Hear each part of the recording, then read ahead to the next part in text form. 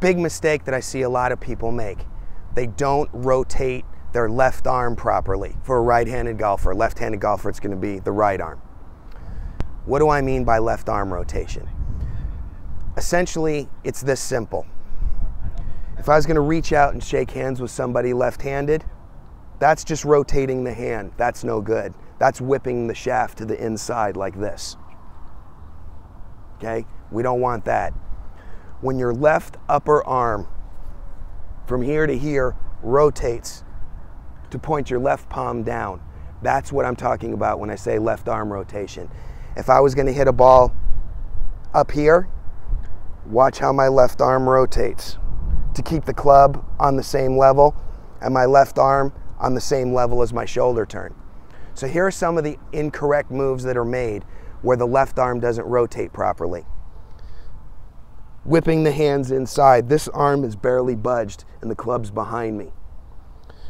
There's a big movement now toward keeping the club facing the ball on the way back. The left arm actually rotated the wrong way there. All right?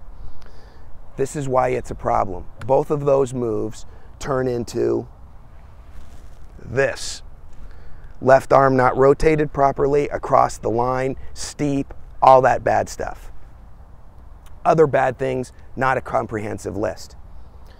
So the question is, how do I get the left arm to rotate properly? All right? Because what you want is you want the left arm to continually rotate to get the club in a good position up at the top.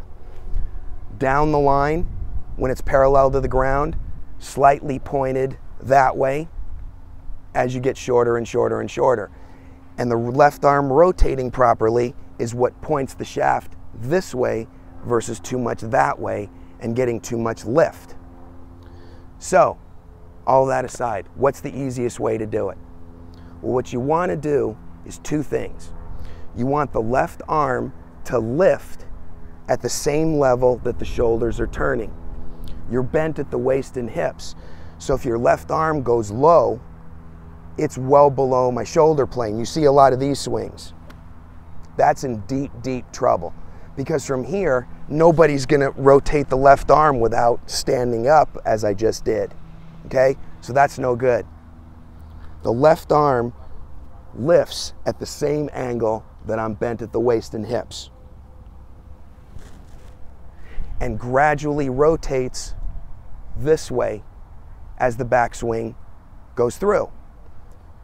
So, important thing, it is not pushing the club away. See, no left arm rotation. It's not whipping the club low into the inside. That's bad hand set and very little left arm rotation. Whereas if you go up with the level of the body and let the left arm gradually rotate, you put the club, your hands in a perfect position at the top of the swing.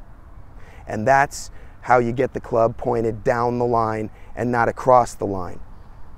No left arm rotation across the line. This looks not very good. Now, all I have to do, rotate the left arm correctly. Now I'm in good position to hit the ball with nothing more than improved left arm rotation.